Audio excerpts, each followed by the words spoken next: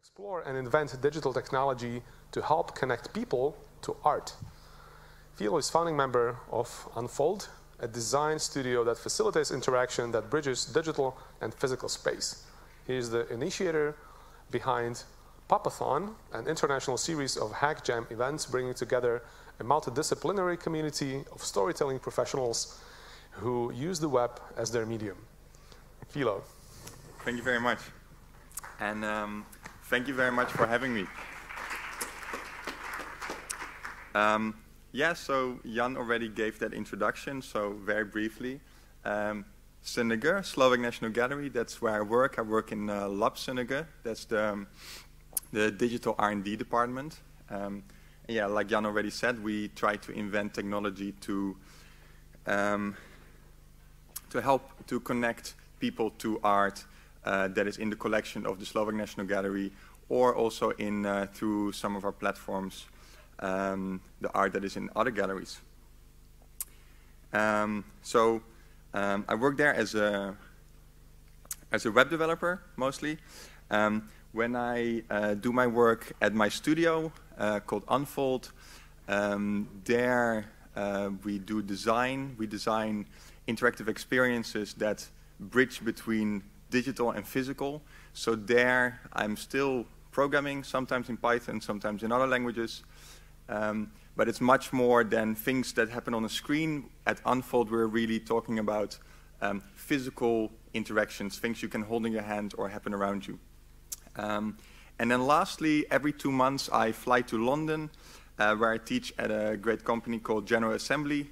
And I teach workshops there about introduction to programming in Python and web scraping in Python. What I want to do in this talk is very briefly talk a little bit about collecting and how that might work in a physical sense.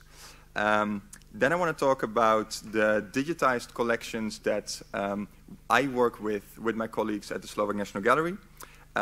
And I want to explore in this talk really the last point, which is how can we breathe life into digital collections? And that's really what I want to explore in this talk. So yeah, I'm not going to be actually talking a lot about Python. I'm sorry. But what I hope that this talk can do is still be relevant to all of us, or all of you guys and girls in the room, because I think the tool of programming in whatever language you do that, it's a great tool to, first of all, be very precise and be very logic, but second of all, make it easy to repeat things very easy so that you don't have to do that by hand. So any kind of language, whether that's Python or another language, is very good at helping us with that and processing lots and lots of items like we have in, for example, an art collection. So I will be, because I work at SNG, talking a lot about from the perspective of digital art collections, but I hope that the points I'm going to make in the run of this talk, that they can also apply to collections of another kind. Maybe you are building with your company or in your garage a new product hunt where you are building a tool to collect products or other things. And I hope these things are also relevant for you. So, anyone know who this is? No? So his name is Fido. You could have known him because he's, I think, late 80s, PepsiCo bought him and he's been working for them as their mascot. I'm not showing him because I want to make advertisement for Pepsi or for 7-Up, but because he has a lot of nice quotes. And this is one of the quotes that is printed on a t-shirt that I use as a pajama. And he says, you are what you are and what you are is okay. And that's kind of like one particular answer to this philosophical question of what determines your identity, right? And you could answer that question in many different ways. Some people like to say, well, you are what you eat. Or maybe some people say you are what you earn, or you are who you know. And actually, when I think to myself and I look at how we define identity online in digital space, this is just a collection of things that are defining either myself or people around me on some of the social networks that I'm active on, a lot of those things are about how many followers do you have, how many tweets have you sent, how many radio shows have you published, how many languages do you speak. So perhaps we might start to wonder, perhaps one way to define ourselves is also you are what you collect. I guess the collection for me that started really my kind of like love for collecting things was Flippos. This was really big in the Netherlands, where I'm from, kind of during the mid-90s. Maybe people here know them as Pogs. It's kind of the same thing. You play games with them, you can win them, but actually we weren't playing the games, we were just trading them and collecting them. And they, the way you collect them this is actually pretty cheeky, is that they would package these things with packets of crisps. So the way to collect these things is you beg and beg your parents to please buy more crisps. So it's actually quite an unhealthy kind of collection. But yeah, so after I collected the full first folder, the one in the middle there, of course they had to keep it going. They had to sell more crisps, so they released another folder number 2 on the right. And I also filled that one up. So it was really nice and satisfying because it came with these little pockets that were just exactly big enough to slot in your Flippos. And they were all unique and they had a number, so it was also, you were really building up your collection, and it was very satisfying. So that's my kind of like, my opening to collecting things. But maybe you might be more familiar with these things, Tsechka. Although it's a little bit older than Flippos. Or maybe these things, you know, like those stickers of football players. Did anyone collect this at some point, or maybe still? Yeah? Okay, some hands go up. Okay, excellent. So these things are quite funny. I never used to collect these, actually. However, a lot of my friends did. And they're published by this company called Panini. And it's called Panini because there are 3 Italian brothers that founded this, I think like really long time ago, like late 60s, maybe early 70s. And this is a quote by one of the brothers. He says, "The secret is in the game. It is the first game of chance for children." Okay, we're talking about betting here, you know. "The feeling when opening the packet is the same as slowly opening a poker hand."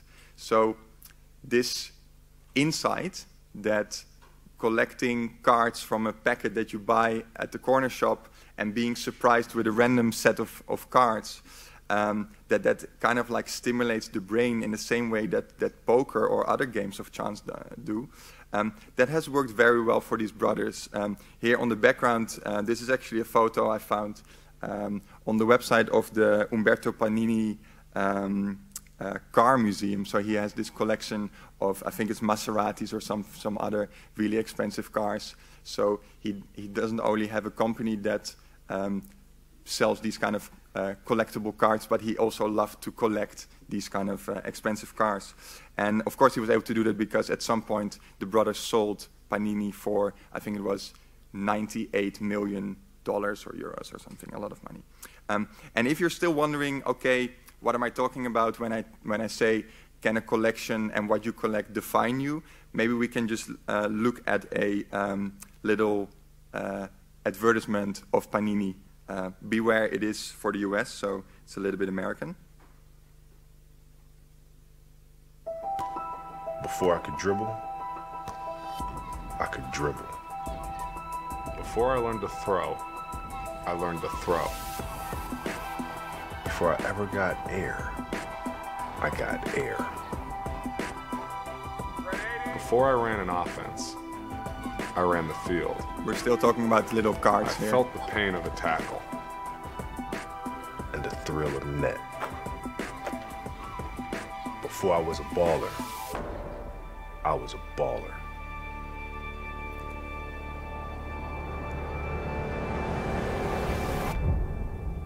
Who do you root for? Who do you collect? I collect the FIFA World Cup sticker collection. Okay, beautiful. Who do you collect? all right? So I think that's a clear sign of, you know, at least the marketing team of Panini trying to enforce this idea that what you collect really tells something about you. So moving on. Yeah, so these three examples that I've given here are all examples of physical collections, physical things that you assemble and you collect, and they have a certain number of features in common, right? So first of all, they're space bound.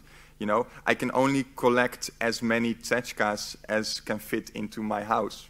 You know, and when some of my stickers are damaged or stolen, potentially, by kids on the block, then you know, I no longer have them, so they're quite prone to being physically damaged. Also, they have what I call single view. So there's one particular way you arrange your flippos into your folder, and then that's it. You know, of course you can take it out, but like at one point, you can only sort them in one way. Generally, that's the way they are numbered. But it could be interesting to sort them all quickly by color, and that would be very hard with a physical collection. Lastly, they are not super accessible, because if you have your collection in one place, that means that only the people in that place can see them, right? And the rest, maybe you can show them photographs. What I want to get to next is I want to talk a little bit about the Slovak National Gallery, and use it as a use case or an example for to explore kind of some of the advantages of digitizing what started as a physical collection of artworks and presenting them in a digital way. So this building, for people who are from Bratislava, you might recognize it. It's on the side of the Dunaj. Unfortunately, though, this building is not in use for already now several years, because it's being reconstructed. It's unfortunately in a really terrible state. The ceiling was leaking, yeah, the Slovak National Gallery is reconstructing it already for a couple of years and several years to come. So that means that all of a sudden this institution has a lot less space to show their artworks. They're still, you can actually just see it behind that bush over there, Esterázio Palace. And there's still 3 floors there that are obviously much smaller than this big, majestic piece of architecture. So Senegal can still show smaller exhibitions, but by far not all of the amount of artworks that they have in their collection. So luckily, this is the kind of the main work of my department. They decided to make an online platform, and that online platform is called WebUmania. And let's see if I can show you. Yeah. So this is WebUmania. And as you can see here, currently WebUmania hosts more than 100,000 artworks from 7 different types, 7 different public galleries in Slovakia, and soon also one in Czech Republic that we are now partnering with. Well, what is nice is we can explore all of those things.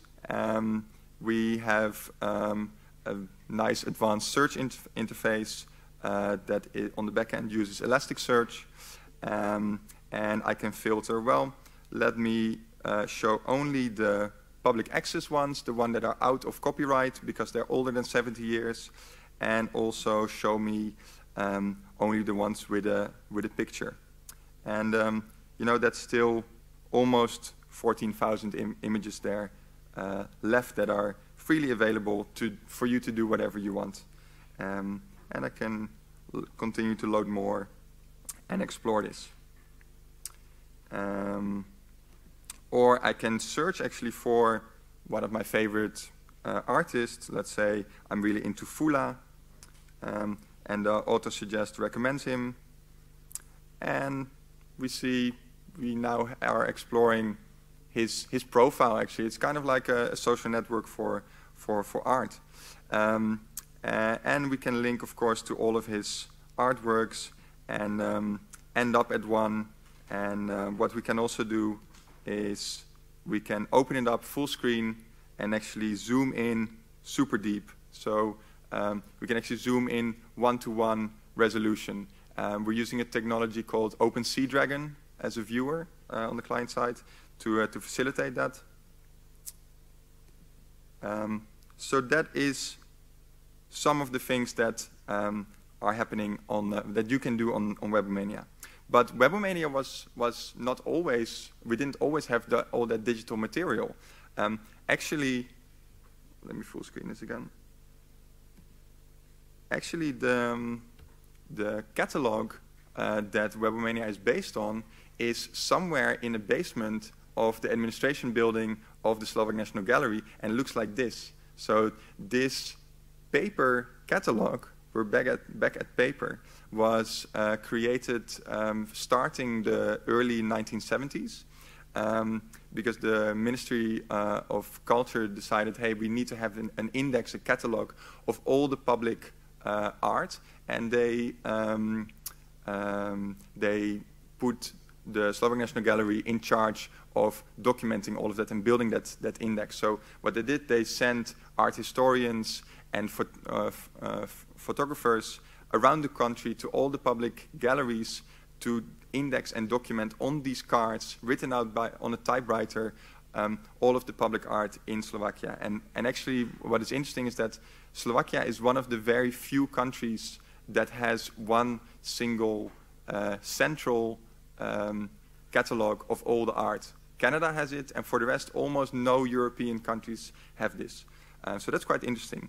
And you can see, like, basically, this is one type of model as you would have it in your database. With we see inventarne číslo, we have the name of the artwork, we have the name of the author. All of your data is pretty much there. So the first step in digitization that happened at Sunniga was starting from '91, where the curators got a lot of art history students to literally type this data, ignoring the image for that moment, just this metadata about the artwork, typing it into the computer so that it could finally be stored in an electronic database. Then, from around 2012, what started was a big digitization process of the actual paintings. So basically scanning the paintings at this one-to-one resolution. And the scanner you see here costs, I think it's about 250,000 euros, and it scans at 650 megapixels. So this is really huge. I see that I need to speed up just a little bit. So basically that is the way, the journey of how we got all of this stuff onto Webomania. So to summarize that idea of Webomania, all of the advantages of a platform like that is that it makes the art accessible beyond the gallery, internationally, all over the world, 24/7. It lets you as a visitor personalize your experience because you can search for what you want. All the artworks have their own URL, so you can share it. And for the Slovak National Gallery, it's interesting because it provides them also with data about what are people interested in exploring. Another feature we have is that you can order reproductions, because now that they're digital, we can just print them. Dribble. And we will make available these open source content, the open access content. We are putting everything on GitHub. So at the end of this slide, I will include a link to that if you want to check it out. And we also have an API. So if you want to build something on top of Webomania, you can totally use that. That's all great, but how can we make sure that it's not just a digital version of this archive in the basement? How can we make sure that people actually use this and have an experience of it? And I'm quite inspired by these quotes that I quite quickly want to read you out. First of all, John Falk says, you know what, it's not about creating different exhibits and programs, it's about creating different visitor experiences. Gavin Mallory says, museums are experience factories. And what they do is they have the power to make us respond, to engage, to experience, and to feel. So how can we start to breathe life into these digital collections? And I want to show you a couple of projects. For the reasons of time, I'm going to skip over some. But these slides are online, so you can explore them by yourself. The first project that I actually did when I started working at Sunniger was creating an interactive video, which is using a short documentary film that actually talks about many of the artworks. And what I did was actually brought in alongside of the video just little iframes of the pages of these artworks and these authors. So the video tells you a story, and we can actually bring in along that story the artworks that are being talked about. This is something I want to actually zoom in on. This is one of our most recent projects that is part of a, well, there was an accompanying an exhibition called Sen Skutočnost about the art and the propaganda of the Slovak state. So quite a heavy topic, but what the curators weren't able to do is to explain the entire historical context of what was happening politically during that time. So there was no space for that in the exhibition, so we decided to make that available on the website. So what we did is we worked together with a scriptwriter, but also with a graphic designer, and we made this microsite. And basically, to keep it short, we have here 4 chapters that you can explore in your own way, and we've really tried really hard to make this a very pleasant experience. It works very well on mobile as well. I'm really happy about that. And again, this is a story that cuts through not only history, but also pulls in the art that we already have published on Webomania. So same kind of nice zooming functionality is what you get here embedded on the website. Realistically, how much time have I got? Okay, so I'll try to do that.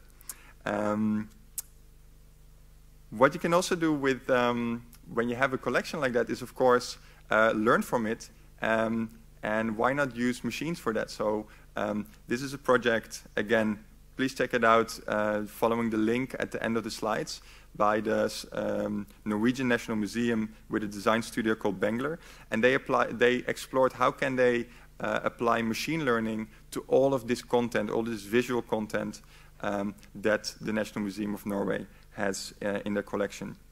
And lastly, one thing that we do, we did last year, we hope to do it this year again, is organize a hackathon to actually invite external technologists, but also artists and designers to work together on different things powered by the content that we have on Webomania, and also the Norwegian National Museum participated in that. So, to summarize, first of all, collect something, collect whatever you're interested in. If necessary, if those things that you're collecting are not digital yet, digitize. Show them off online. The very minimal that visitors expect these days is something that responds nicely, scales down nicely on mobile, and has a good user experience. So that's really the minimal. But the point I want to make is that from there we can build something even greater on top. So try to connect these pieces, create experiences, weave webs, and tell stories that build on all of that content. And that way you can really provide your visitors or whoever is your audience with an actual experience of your content. So thank you very much. Sorry that I went a little bit over time. Happy collecting, and this is a link to the slides if you want to check out any of the references. Thank you very much.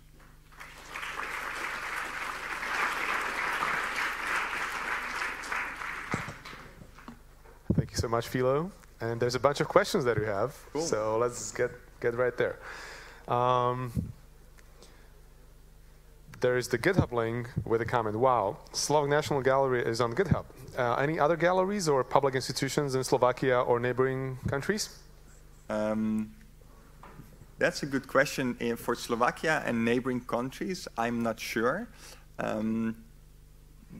One thing right now is that I know that I mentioned that partnership with another public gallery in Czech Republic. That's the Moravska Gallery. So they will be joining us. So that means that their stuff will run in the same open source way. I don't actually know other gallery institutions in Slovakia. But what I can say is that there's actually quite a community of people who are working in museums, whether that's on the online collections or on technology to help in the physical exhibitions, that are publishing their stuff openly. Maybe I can add a little overview of that to the references. But if you Google, you will find a lot. There's also a Musée Web, a Museums on the Web conference, and a lot of people are presenting interesting papers there alongside links to GitHub. So that's another thing you can check out. And the follow-up question to that, when you publish source code on GitHub, is it just source code that you as employees or contractors of the Slovak National Gallery developed? Or is there also some software contributed by third parties, like if there are any companies developing for the Slovak National Gallery? Is it just the employees, or is it also the companies building software for the gallery? So the main piece of software that is externally developed for the Slovak National Gallery is actually the collection management system. I would have to check whether that particular instance, as it is customized for us, is actually on GitHub. I'm not sure, but I know that it runs on Fedora, not the operating system, but a Fedora content management system to tie everything together. So I know that that's already building on open source itself. I'm not sure if they themselves, that external company, publishes that. Not on our GitHub. So on our GitHub is really just the things that we, at the department, publish. And for us, it's the default. It's like there's nothing we are hiding. It's all on there. It would be a wonderful showcase, if also software developed for the gallery was published that way. Totally, and I think we have an obligation to do that as a public institution because we are funded by public money. So. Yeah, that should go back into the open, I think. Which kind of license applies to the content of webumenia.sk? That's a good question. I think when we are talking about things that are public domain, so they are kind of like the intellectual property, the copyright has expired. I think that's actually a Creative Commons, maybe even 0, but let me just check that. I think it's 0. It can be. So, I mean, if we look here, yeah, this is completely public domain. So you can really do whatever you want with that, even something commercially. Those are the things that are out of copyright. The other things, we would like to open source everything, but we are also tied by things that are just still in copyright. Yeah. Can you tell us more about a lab SNG? It seems interesting that a Slovak gallery has a digital R&D team. Absolutely, it's great. I don't know, what do you want to know about it? We are small, we are 2 programmers. I'm half-time, and then my great colleague Igor Ryabinin, who some of you might know, he's actually the guy who built Webumenia by himself, so really hats off to that.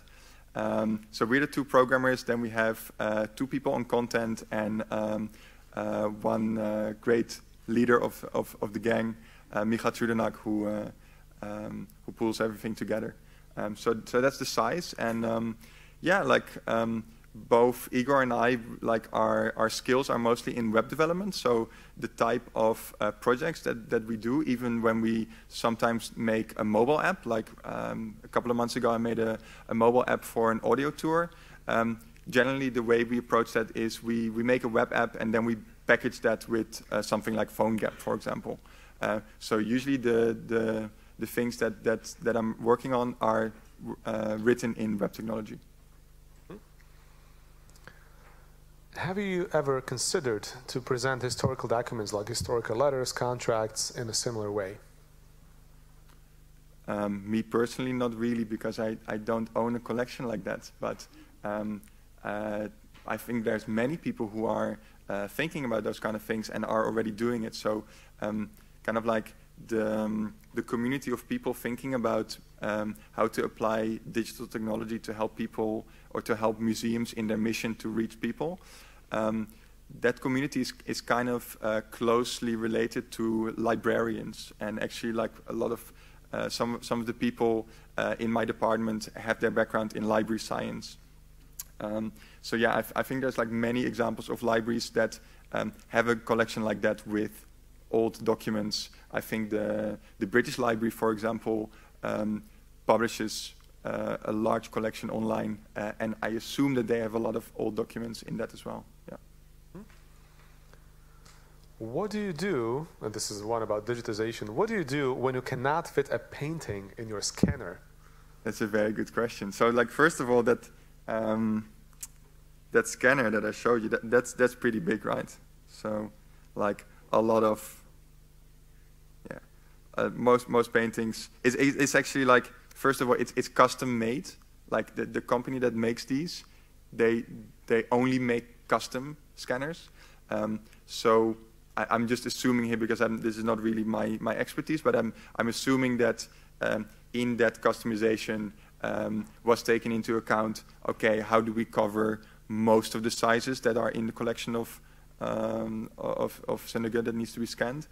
To be honest, I'm not really sure, but I'm sure that there is ways how you can scan one part of a painting first, and then a second, and then stitch it together. Maybe something that relates to that is like, what do you do with things that are not flat? Because how do you scan those? That's something that we haven't really started at a massive scale, but it's something that I have been exploring in my studio work. It's like, okay, how can you actually use simple techniques like photography to create a 3D model? Like, if it was up to me, we would have, for all the sculptures and all the 3D objects in the collection, we would have a nice interactive, rotatable 3D model on the website. But yeah, there's still a lot of work to do to just continue to scan all the flat things. So that will take a little bit longer. If you're really curious and would like to follow up, you can tweet at Philo maybe, or and also or there's at other Webumania. Or Webumania, that's right. And there are also other digitization projects going on in other places within the culture sphere. So if you are interested about those, do reach out to us, and we'll find who to connect you to. There's a huge digitization projects in books, and other museums are also involved. So also film, like I know, for example, like I'm not sure if it's the name, but the Slovak National Slovak Film Institute is involved in a huge digitization of old Slovak films. Yeah. This is beautiful, but I feel many people do not actually know it exists. What can be done to help to spread this to a broader community? So what is it? Is it Webumania, or is it the GitHub? What is it? Because that's like these things. This question, like, how can we do this? This is also like, how can we make sure that people know about it, right? So, for example, something like a website like Sen Skutočnost is it's accompanying an exhibition, but actually what we see is that there's a lot more people who see this than just the visitors to the gallery. And that's also really what we aim to do with this website, and why we've invested quite a lot of time and resources into creating it into a really accessible and good experience, is that we hope this to be online for the next 5 years at least. You know, we want this to be a resource so that people can come here and learn from it, or use it as a tool to have a discussion. And what I find really beautiful is that, you know, I'm now in Slovakia for about 1.5 years. I've already learned a lot about the history from this country through the work that I'm doing. And I think that a project like this also has the potential to inform people about history, facilitate discussions, debates, and make people more informed. So I'm really excited that we can do that, not only at a museum, but also reach wider. Yeah. And the final question, can you tell us a bit more about how you became involved with the Slovak National Gallery? Yeah, sure. So first of all, with Unfold, with my studio, we were doing a lot of work with something that I just alluded to already, where we were making 3D models using photographs. That's a technique called photogrammetry. Some people at the Slovak National Gallery, they heard about that, and they were really interested in using that technique to do a workshop for people and get them to create something creatively and then digitize that. So again, this was part of a wider philosophy that happens at Sundergrove, of like, okay, how can we explore further this process of digitization? It also coincided with an exhibition at the beginning of last year, showcasing what kind of value can digital technology bring in the space of an exhibition. And we ran this workshop about photogrammetry, where we worked with people to make something out of clay and then digitize it into a 3D model. And that was the first time that I heard about them, and that they told me, oh yeah, you know, like we put everything on GitHub. And I was like, guys, you really understand this shit. That's great. And so then I had contact, and then a couple of months later, not really looking for a job, my girlfriend found on Facebook that they were looking for another developer, and I thought, why not give it a shot? And yeah, now here I am for almost a year working with them. Thank you so much, Philo. Thank you.